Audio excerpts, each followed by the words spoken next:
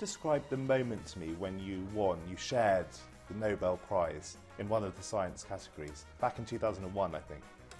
When I heard about it, they told me, I had a message on my mobile phone, and I couldn't quite believe that it was true. In fact, I thought they were asking me to comment on somebody else who'd won it. Only after listening to it 2 or 3 times did I realise they were talking about me. Can you sum up what you won it for? All things, living things, are made of cells. You started as a single cell, so did I.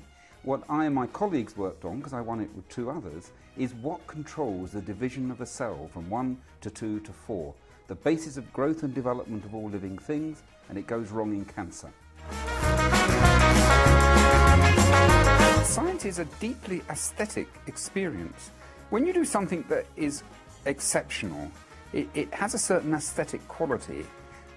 You know, if you suddenly understand something about the world that was really not clear before, and suddenly it all comes sharply into focus, it's close to a sort of spiritual experience, frankly. I sometimes compare doing a very good piece of science with the same experience of reading a great poem or listening to a great piece of music. There's similar feelings, at least for somebody like me.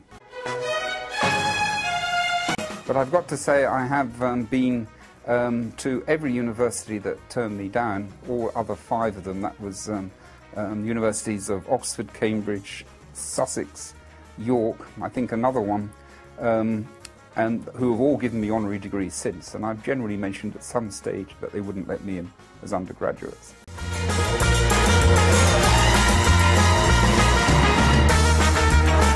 The natural world is fascinating, and is even more so if you are prepared to observe, to experiment, to think, and to try and understand. That is what scientists do, and there is a little bit of the scientist in all of them.